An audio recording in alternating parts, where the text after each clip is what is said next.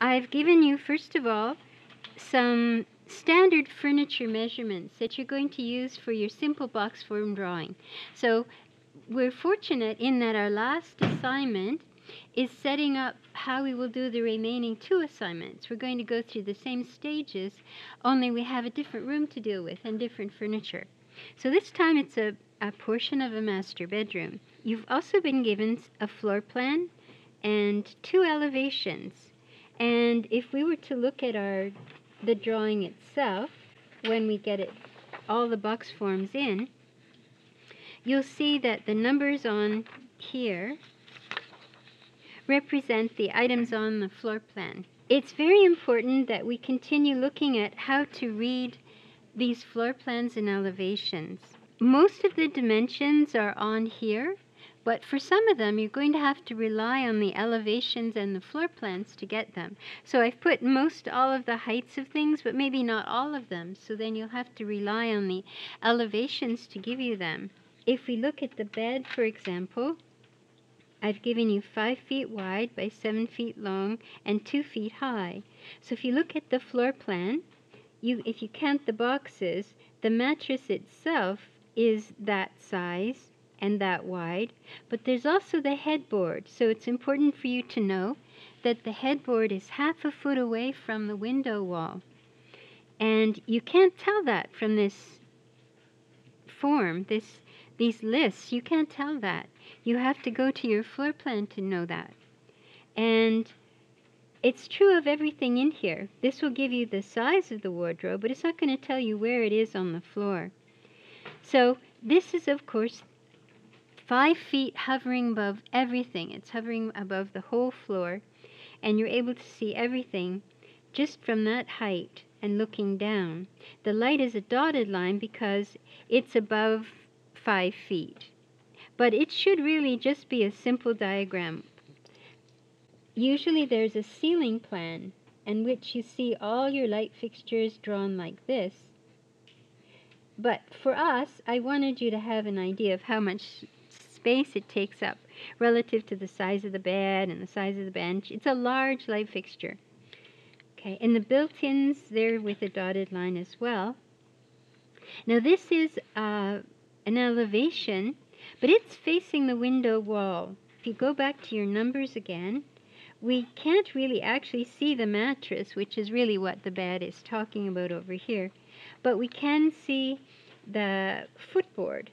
We can see the footboard, and it's 5 feet wide, 2.5 feet high, and we can't see how deep it is.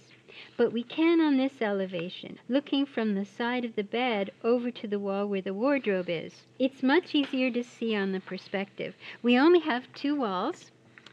This elevation is for the window wall. So you're looking down from the bed straight back to the window wall. The other elevation, this bottom elevation, it's looking this way from this side of the bed over to the wardrobe wall, where the wardrobe and the cabinetry is. So you've got to get that straight because there's only so much a list like this can tell you.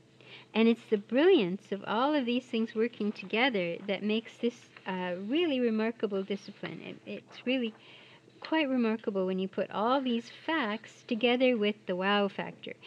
As you discovered when you rendered your last assignment, that's where you get a feeling of what it would be like to be in the room, to be in the actual room. It comes to life. Here's your instruction sheet, and it's going to tell you everything that you need to do.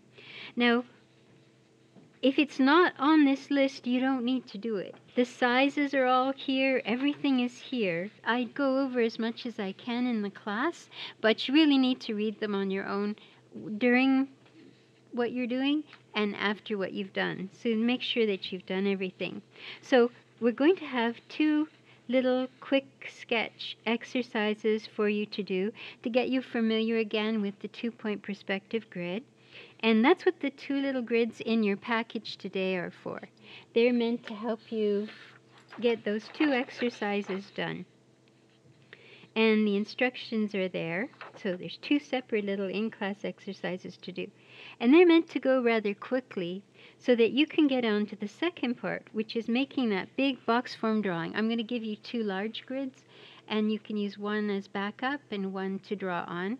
And hopefully you can get that done in class today, because after that, you need to go and find your master bedroom reference photos. There's a lot to collect this time. There's a lot in this room, but you also have to make a little title block here for it. You're going to need to put master bedroom at the bottom, have the little floor plan, and your drawing up above.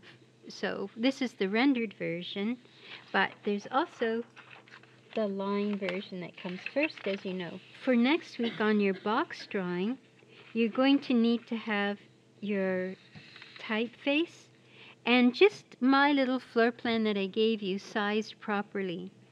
Just like last time, you need to have that everything sized and ready to go, and a person in there as well. So I found a person. This time you're going to find your own person. You're going to look to see what you can find. So if you find her, don't use her. Use someone of your own. Find a reference picture and go about it the way we did our figure file. Trace them and photocopy them. So there's a lot to do beyond just the box form drawing this time. Don't go beyond what is being asked for on these two sheets. Something to note, though, is that you're going to also have to put something in 1 point perspective in there as well. So don't forget that. And it can be something, it's going to have to be something very small. We don't have a lot of room left, so it's going to have to be small. So it can be a book on the bedside table. It could be a cushion on the bed, a large cushion on the bed or the bench, or a planter on the floor. But somehow you have to work in something drawn in 1 point perspective. And you'll see on our in-class sketches today, it's going to instruct you on how to find that vanishing point. Because you can't use your two vanishing points. You've got to use a single vanishing point. But it's going to show you how to find the vanishing point and how to draw something in 1 point perspective. So that's the value of these initial sketches that we're going to do. This is also on your evaluation paper. So the evaluation paper, it's going to tell you these things, but it's not going to give you much of an explanation. So if you're just relying on the evaluation paper, that's not really enough information. You have to go to the instruction sheet as well. Okay? And this time we're using two mounting papers. One mounting paper is going to have your references and your two in-class sketches. And the other mounting paper is going to have just your box drawing with your title block at the bottom. It's all it's going to have. So it's very important when you set your drawing up, when you set your grid up, turn your 18 by 24 paper so that 24 inches is the width, and leave 2 inches down from the top of the cartridge paper to the top of your grid. You can center your grid because both of our vanishing points are visible on the grid, but you need to leave 2 inches down from the top of the page. So if that's the top of your cartridge paper, don't start your grid, don't tape it on until 2 inches below. So leave 2 inches. And then you can make it centered in the width. Please also watch the little video clip I've put up about how to create your title block. It'll give you a little bit more information and show you the example more clearly on what is expected for the beginning of class next week.